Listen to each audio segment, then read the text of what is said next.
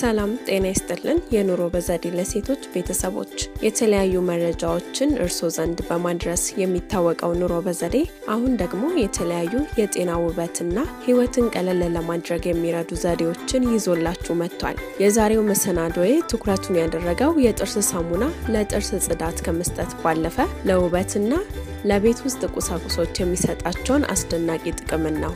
መልካም ቆይታ። በሰውነት ላይ የሚወጣን ብጉርን ያድናል። በፊት ላይ አሊያም በሌላ የሰውነት ክፍል ላይ የሚወጣ ብጉርን ለማዳን በወጣው ብጉር ላይ የጥርስ ሳሙናን በመቀባት ማዳን ይቻላል። ለአፍ ንጽህና ብዙውን ጊዜ የጥርስ ሳሙና የምንጠቀመው የአፋችንን ንጽህና ለመጠበቅ ሲሆን ጥርሳችን ላይ የሚቀረውን ማንኛውንም አይነት ባክቴሪያ ማጥፋትና መልካም የሆነ የአፍ ጠረን እንዲኖረን ያስችላል። እንዲሁም ደግሞ የጥርስ መቦርቦርን ይከላከላል። ያለ እድሜ የሚመጣ የቆዳ መሸብሸብን ለማጥፋትና ለመከላከል ይረዳል። ይህ የቆዳ መሸብሸብ በብዙ ምክንያቶች በፊታችን ቆዳ ላይ ይከሰታል። ታዲያ ይህን ለማጥፋት የተለያዩ ሰው ሰራሽ የሆኑ ሜካፕና ኮስሞቲክሶችን ከመጠቀም ይህን የጥርስ ሳሙና ማድረግም ይቻላል። አጠቃቀሙ ደግሞ ማታ ወደ አልጋው ከመሄዶ በፊት ቆዳው የተሸበሸበበት ቦታ ላይ ቀብቶ ማሳደር። ጠዋት ሲነቁ በንጹህ ውሃ ይለቃለቁ። አፋጣኝ የሆነ ለውጥ እንዲያመጣልዎት ሳይሰላቹ ማታ ማታ ቢቀቡት ቀላል የሆነ ለውጥን ማምጣትን ይችላሉ። የጠቆረ ጉልበትን ለማንጣት በተለያዩ ምክንያቶች ጠቁረው የቀሩ የጉልበቶን ክፍል ለማንጣት ወይም ለማቅላት ሎሚ፣ የጥርስ ሳሙና እና ንጹህ ወተት እንዲሁም ቤኪንግ ሶዳ መጠቀም አስደናቂ የሆነ ለውጥን ይመለከቱበታል። ለዚህም አዘገጃጀቱና አጠቃቀሙን ልጠቁማችሁ። አንድ የጥርስ ሳሙና፣ አንድ ሎሚ፣ አንድ ሾርባ ማንኪያ ቤኪንግ ሶዳ እና አንድ ሻይ ማንኪያ ንጹህ ወተት ማለትም ያልተቀነባበረ ቢሆን ይመረጣል። የሞተ የቆዳ ቀለም በብብት ስር በጉልበትና በክርን አካባቢ ጠቁሮ የመታየት ከዚያም አልፎ ለእይታ ደባሪ ይሆናል። የጠቆረ ቆዳ በማንኛውም ሰው ላይ የሚከሰት ሲሆን እንደሌላ ተያያዥ በሽታ ግን መታየት የለበትም። ስለሆነም ያዘጋጃችሁትን ውህድ በጠቆረው ቦታ ላይ ይቀቡ። ለ5 ደቂቃ ያህል ማቆየትና በንጹህ ውሃ መታጠብ። ይህንን ድርጊት በሳምንት ከ2 እስከ 3 ጊዜ ያድርጉ። የጠቆረ ብብትን ለማንጣት ደግሞ የጥርስ ሳሙናውን በቀጥታ ቦታው ላይ ወስዶ መቀባት፣ ከዚያም በደንብ ማዳረስ፣ ከዚያም ሎሚውን በላዩ ላይ ማሸት 15 ደቂቃ በማቆየት በዋይፕ ይጥረጉ። እናም በንጹህ ውሃ ይለቃለቁት። ለ1 ሳምንት ያህል ሳያቋርጡ ይጠቀሙና አስገራሚውን ለውጥ ይመለከቱበታል። ጥፍርን ያጸዳል። የጥርስ ሳሙና የቆሸሸና መልኩን የቀየረ ጥፍርን ያነጣል። ስለሆነም የጥርስ ሳሙናውን ይቀቡና ለጥቂት ደቂቃ ያህል ያቆዩት። ከዚያም በንጹህ ውሃ መለቃለቅ።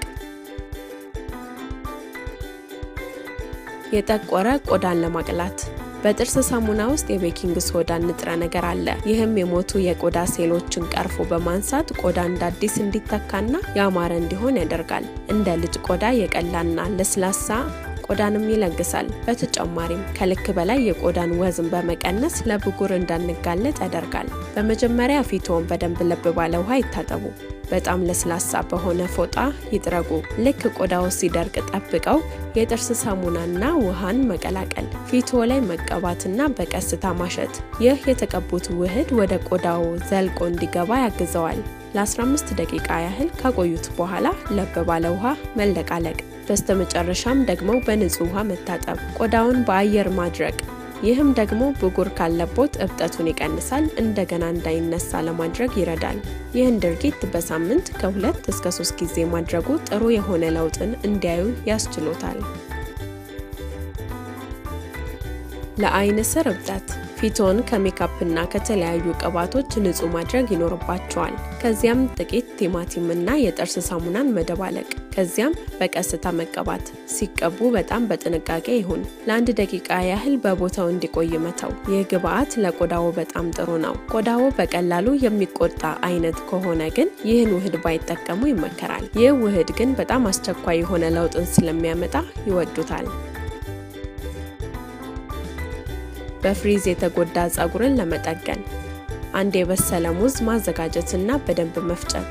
አንድ የሾርባ ማንኪያ የጥርስ ሳሙና። ይህን ድርጊትን በማድረግ በፍሪዝ ብዛት የተጎዳና የተሰነጠቀ ጸጉርን ያክማል። ወደ ተፈጥሮ ውበቱ በመመለስ ያማረና ሐር የመሰለ ጸጉርን ያድሎታል። ያዘጋጁትን ውህድ ጸጉሮት ላይ በመቀባት ለ25 ደቂቃ ያህል በጸጉሮት ላይ እንዲቀመጥ መፍቀድ። ከዚያም በንጹህ ውሃ እና ሻምፖ ይታጠቡ። ይህንን ድርጊት በወር ለአንድ ጊዜ ያህል ያድርጉ። ይህን በማድረጉ የጸጉር ጫፍ መሰንጠቅንም መከላከልም ይቻላል፣ እንዲሁም ውበትን ይለግሳል። ሮዝ ቀለም ከንፈር እንዲኖርሽ። አንድ ሻይ ማንኪያ ማር፣ አንድ ሻይ ማንኪያ የጥርስ ሳሙናና መለስተኛ ጎድጓዳ ሳህን ማዘጋጀት። የዘዴ ጥቁር ከንፈር እንኳን ካሉት ለማቅላት ይጠቅማል። ሮዝ ቀለም እንዲኖሮት የማድረግ አቅሙ እንዳለ ሆኖ ማለት ነው። ባዘጋጁት ጎድጓዳ ሳህን ውስጥ ሁለቱንም ግብአቶች መጨመርና መቀላቀል። ይህን ድርጊት ከንፈሮ ላይ ከመቀባተው በፊት በጥርስ ብሩሽ ቀስ ብለው ከንፈሮትን ይቦርሹ። ይህም የሞቱና የደረቁ ሴሎች እንዲነሱ ያደርጋል። ከዚያም ያዘጋጁትን ውህድ ከንፈሮት ላይ መቀባት። ይህን ድርጊት በወር ውስጥ ከ2 እስከ 3 ጊዜ ብቻ ያድርጉ። ከልክ በላይ ማድረጉ አይመከርም።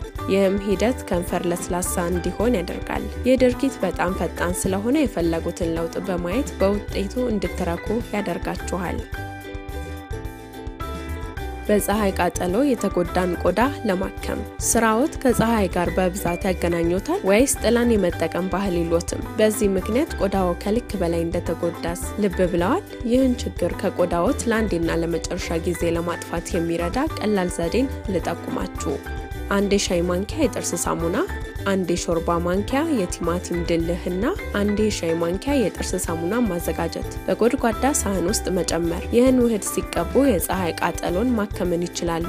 እንዲሁም ጥቋቁር ምልክቶችን ከቆዳ ላይ ያነሳል። በአጭር ቀናት ውስጥ አስገራሚ ለውጥን ያያሉ። ያዘጋጁትን ውህድ ፊቶና አንገቶ ላይ ይቀቡ። ለ25 ደቂቃ ያህል ባለበት እንዲቀመጥ መፍቀድና ለብ ባለ ውሃ መታጠብ። ይህን ድርጊት በሳምንት ለ2 ጊዜ ያህል ለ1 ወር ማድረግ። ይህም ጥቋቁር ነጠብጣቦችን ከቆዳዎት ላይ ይደመስሳል። እንዲሁም የተለያዩ የፊት ቆዳ ላይ የሚወጡ ምልክቶችን መፍጠርን ይቀንሳል። የሚያምር የቆዳ ቀለምን በመለገስ የፈካና የለሰለሰ ቆዳን ይለግሳቸዋል። በባለ ቀለም እርሳሶች የተበላሹ ግድግዳዎችን ያጸዳል። ህፃናት ልጆች ባሉበት ንጹህ ግድግዳ ይኖራል ብሎ ማሰቡ ትንሽ ቢያዳግትም በዚህ ምክንያት ግድግዳ በብዙ ቀለማት ተሞነጫጭሮ ማየት የተለመደ ነው። ታዲያ የጥርስ ሳሙና እነዚህን የግድግዳ ላይ ያሉት ቀለማትን ለማጥፋት ፍቱን መፍትሄ መሆኑን ተጠቁሟል። ቆዳ ጫማዎችን ለማጽዳትም ያገለግላል። ቆዳ ጫማውን ብሩህ የሆነ እይታ እንዲኖረው የጥርስ ሳሙናን ቢጠቀሙ ለውጡን ያዩታል። ሲንኮችን ለማጽዳት ከክሪስታል አሊያም ከፋይበር የተሰሩ የእጅ መታጠቢያና ሌሎች የመጸዳጃ ቤት እቃዎች ሲቆሽሹ በሌላ የማጽጃ መንገድ ከመጠቀም ይልቅ በጥርስ ሳሙና ቢያጸዷቸው ጉልበት ቆጥበው ለእይታ ደስ የሚልን ይፈጥራሉ። የተለያዩ የመጸዳጃ ቤቶች ሲንኮችን ቆሽሸው መንችከው ከሆነ ቆሻሻው ያለበት ቦታ ላይ የጥርስ ሳሙና መቀባትና ማጠብ ጽዳቱንም ያቆይላችኋል። የህፃናት የወተት ጡጦ በሚገባ ያጸዳል። ህፃናት ጡጦን ከተጠቀሙ በኋላ ዳግመኛ ለመጠቀም የወተቱ ጠረን ከጡጦ ለማጥፋት ህፃናቱ ጡጦን ሊጠሉት ይችላሉ። በጥርስ ሳሙና የታጠበ ጡጦ ግን ምንም አይነት ወተትም ይሁን ሌላ ጠረን አይኖረውም ተብሏል። የዳይመንድ ጌጣጌጦችን ለማጽዳት የተለያዩ የዳይመንድ ጌጣጌጦች ቆሽሸው ከሆነ ጥቂት የጥርስ ሳሙናን በመቀባትና መቦረሽ። ይህም አብረቅራቂና አዲስ እንዲሆን ያደርጋል። የተበላሹና አልሰራም ያሉ የሲዲ ማጫወቻዎች ለማሰራት ያገለግላል። የሲዲ ማጫወቻዎች በቀላሉ ሊፋፋቁና ከጥቅም ውጪ ሊሆኑ ይችላሉ። በዚህ ጊዜ በጥቂት የጥርስ ሳሙና ካጸዱት ሲዲው ወደ ቀድሞ አገልግሎቱ ይመለሳል። የስልኮን ስክሪን ከጉዳት ይጠብቅሎታል። ጥቂት የሆነ የጥርስ ሳሙና የስልኮ ስክሪን ላይ በማድረግ ካሹት በኋላ በጥጥ ወይም በለስላሳ ጨርቅ መጥረግ። በእጆ ላይ የቀራና አልጠፋ ያለ የምግብ ሽታ ድራሹን ያጠፋል። ይህም ምግብ ከተመገቡ በኋላ ጥቂት የጥርስ ሳሙና በማድረግ እንደ ሳሙና ካሹት በኋላ በውሃው ይለቃለቁት። ምንም አይነት ተያያዥ ጉዳት የለውም።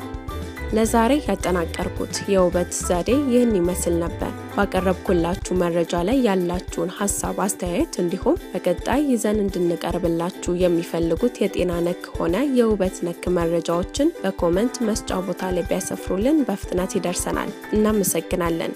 ወደዚህ ቻናል ሲመጡ እንግዳኖት እንግዲያውስ ኑሮ በዘዴ የተለያየ የጤናና የውበት ሚስጥሮችን ሹክ የሚል ስለሆነ ቻናላችንን ሰብስክራይብ በማድረግ እንዲሁም ካጠገቡ ያለውን የደውል ምልክትን በመጫን ቪዲዮ ስንለቅ አጭር የጽሑፍ መልእክት ይደርሶታል። አብረውን ስለነበሩ ከልብ እናመሰግናለን።